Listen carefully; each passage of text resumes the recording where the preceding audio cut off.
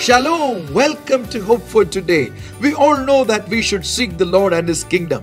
But the Bible says in 1 Chronicles chapter 16 and verse number 11, seek the Lord, seek His strength, seek His presence. The Lord, His strength, and His presence. In other words, He is saying, my son, my daughter, you come to me, you seek me, you will find me, my person, my personality, myself in your life. Not only that, I will give you strength when you seek me. I will give my presence. Moses told God, God, without your presence, please don't send me, because the presence of God is the key in a blessed day in our life. So I pray that as you seek the Lord, you will experience Him, His strength, and His presence in all the areas of your life. Have a blessed day. Amen and amen.